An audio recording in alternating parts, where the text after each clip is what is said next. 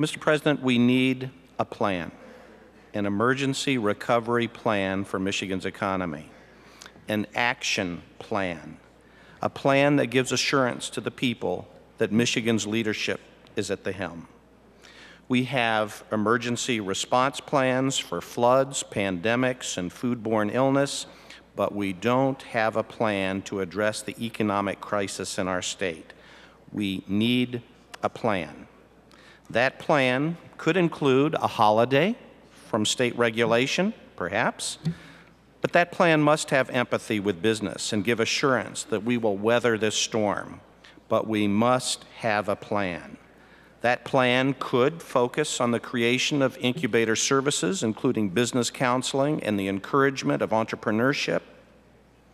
An action plan goes far beyond balancing the budget. It has to do with an emergency response to a crisis. Might the governor work with us to have a plan to give reassurance to the people of Michigan during these troubled times?